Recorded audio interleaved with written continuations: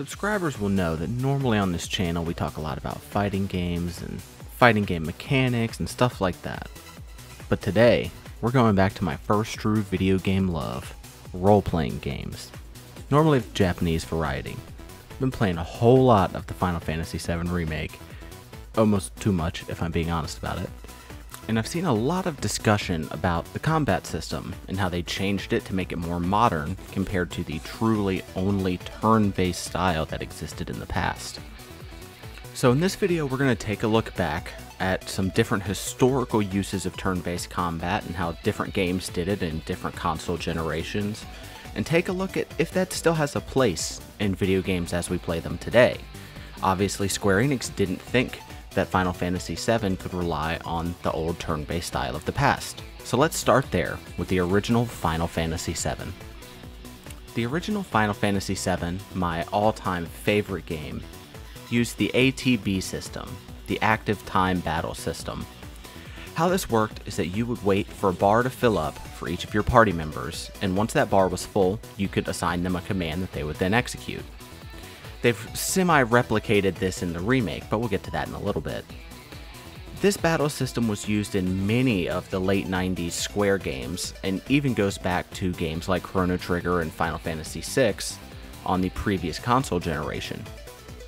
One of the best things about this combat system is that while enemies could still attack you in real time, you could set them to wait so that you could take as much time to be strategic as you need. But players who favored more of a challenge could tell the game to just let enemies attack at all times, so you had to be quick and be able to think on your feet as you played, because enemies weren't going to stop attacking just because you couldn't decide which spell to use. One of the problems with this combat system though, and really something that has been problematic for JRPGs as a whole, pretty much since their inception, is that while you'll make full use of your strategic options in boss fights, regular battles aren't that difficult, and often all you would do is hit the attack button and just win. So let's go back even further. Chrono Trigger came out on the Super Nintendo, a full console generation before Final Fantasy VII did. This game also used an active time battle system, but had some interesting mechanics that sets it apart even from many of the games that have come after it. One of the best things about this combat system is that certain moves are positional. They'll hit areas of effect, and enemies can either be hit or avoid being hit based on their position. This also works with encounters where enemies will counterattack based on how close or far they are from your party. The very first boss fight of the game, which you see here, is one of those encounters. If this boss is too close to your party members, it won't be able to counterattack at all. This is something that you can learn from an optional fight earlier in the game. One of the best things about that to me is that it teaches you not just to attack. Yes, your bar is full, yes, you can always attack, but the counterattacks may come based on where you're at. It may be better to wait and let enemies group up so that you can hit more of them with a single move. This is an element that I think a lot of other games have missed out on. Yes, having turn-based combat is great, but when you can add other dynamics to it like this, it changes how you play the game as a whole. This doesn't even take into account the fact that there are combination moves. You've seen a lot of them in this video already, where two characters can consume both of their ATB bars at the same time and be able to attack with a stronger move than the two separate ones would be able to do. Chrono Trigger represents a great balance of being able to have turn-based combat, but still having enough mechanics to make combat feel deep and try to keep it from feeling repetitive. So now that we've seen this, let's go back even further to the original Final Fantasy, a game that is as turn-based gets. Welcome back to 1987. This is the first Final Fantasy game, and a game that would set a lot of the trends that you'll see in JRPGs for years to come. So this game is ultra turn-based. As you start the turn, you get to pick what each of your people will do. One of the first things you'll notice is that I am targeting all different monsters when I do my moves. This is because if you kill a monster and someone else has still targeted them, they will just miss and do nothing. It won't automatically swap to the next target like you'd hope. One of the key differences with this style of gameplay is that we picked all of our moves at the start of a round. That means that all of my characters and all of the enemy monsters will all act within that round in an order that we cannot see, and we can't adjust mid-round to decide, oh, we've taken this damage, we need to heal, or oh, we killed that monster, I need to target another monster. Because of this, combat could often be brutal. If enemies ganged up on one member, they could die, and all of your plans could go to nothing. Because, hey, maybe you've already cast a spell on that person and now they're dead. So not only is that person now gone, you've wasted one of your turns that you could have used to do something else. Longtime JRPG fans will know that many of the concepts that have survived in turn-based combat came from the original Final Fantasy. Things like obviously taking your turn, monsters being displayed on one side of the screen with your party being displayed on another, hit points and the way they tick down and the way they're restored, have all come from the original Final Fantasy and have survived over many, many years. One of the other interesting things is that while there are a lot of quality of life issues with the original Final Fantasy, we can still see a lot of very turn-based aspects that have survived even into the current console generation. Now we're going to jump ahead to the PlayStation 2 and look at Final Fantasy X, another game way later on in the entries of Final Fantasy games, but it actually maintains more of this original turn-based style than even some of the games that happened in the interim. One of the first things you're going to see is that we still have random encounters in Final Fantasy X, despite the fact that this game came out multiple console generations later than the original Final Fantasy. Unlike the original, you can see in the top right corner that we can see the turn order and how it changes based on what moves we're going to do. We can also change characters during our turn and still not lose that turn, something that wouldn't have been possible with the original. You can take as long as you want to pick your moves in this, and you can swap out freely with no punishment whatsoever. It's very interesting though that this game is actually even more turn-based than some of the other ones that came before it, like Final Fantasy 7, 8, and 9. Obviously there's a huge difference graphically between this game and the original Final Fantasy, but many of the concepts have remained the same. Random encounters, truly turn-based combat without any active portion whatsoever. Even though a lot of the weird quality of life things have been fixed in this, it shows that you can still have turn-based combat much later and not have a problem with it even as more and more action games became available. Finally, we're going to jump to the current console generation and talk about two games that handled this differently. We're going to talk about Dragon Quest XI first, a game that stuck to its turn-based guns and has refused to move out of that formula, for better or worse, depending on who you ask. And then we're going to look at the Final Fantasy VII Remake, which decided to have a sort of hybrid action turn-based version based on how you want to play it. You can actually play it almost completely turn-based or almost completely action based on your preference. One of the first differences is that you can see enemies on the overworld now, but it's still kind of akin to the random battle system of old. So in this game, you'll see you can take as long as you want to pick as many options as you want and decide how you want to proceed. This game came out on the current console generation and has stuck very true to the origins of turn-based combat.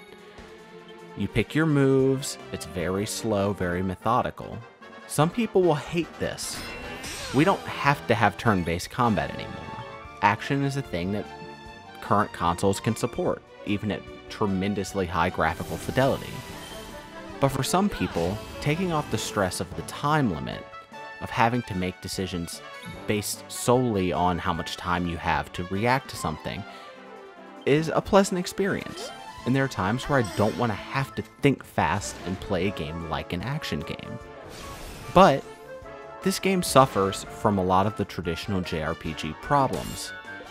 Random battles can be kind of meaningless. While enemies can still sometimes pose a threat in these battles, it's often not much more than blowing through them with either your best abilities or attacks and calling it a day and moving on to the next one. There's no concern about, oh, you got caught off guard or oh, you failed to dodge something. It's turn-based. You don't have to dodge. Sure, there may be arbitrary misses and some random luck involved, but unlike in an action game or even a hybrid game, there's no avoiding damage. Let's take a look at Final Fantasy VII Remake, a game that decided to have a hybrid between action and turn-based combat. My turn. As we get into the remake's combat, one of the first things that you're going to notice is that normal attacks are done with just the press of a single button, almost like it's an action game. As you do these normal attacks, you build up the ATB gauge. We used to do this by just waiting in old games, but now there's a more active component to it. When you have these ATB gauges, you can consume them to do special moves that deal extra damage. But while you're selecting them, you also slow down time tremendously, giving you a chance to make a decision on what move to do without being under the pressure of having to play it like an action game. This is how they decided to make a hybrid between an action game's combat and a turn-based game's combat. Because of this, you get kind of the best of both worlds.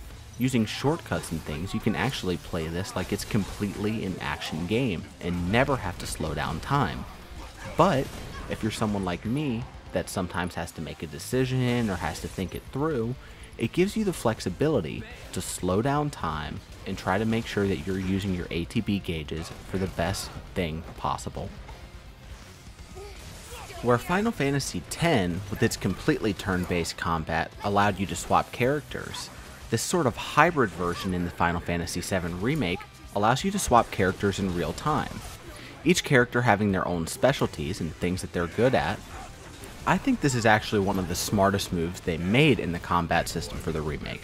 If you need a swap to a ranged character, you can either just issue them a command from the menu, or you can actively take over that character and be able to use them to their maximum efficiency.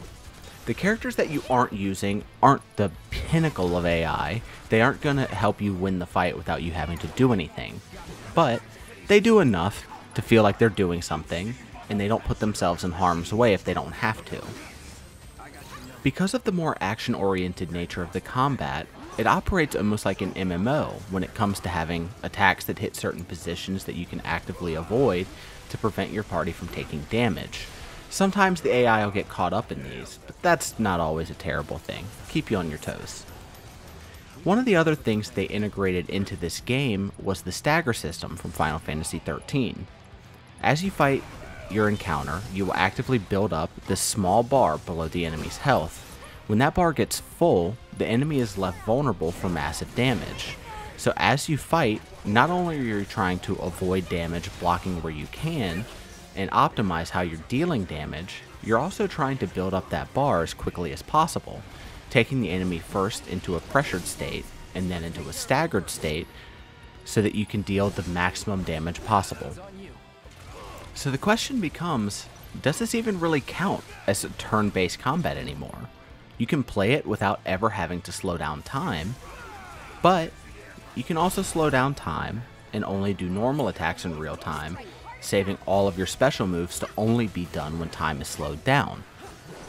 I guess it depends on who you ask.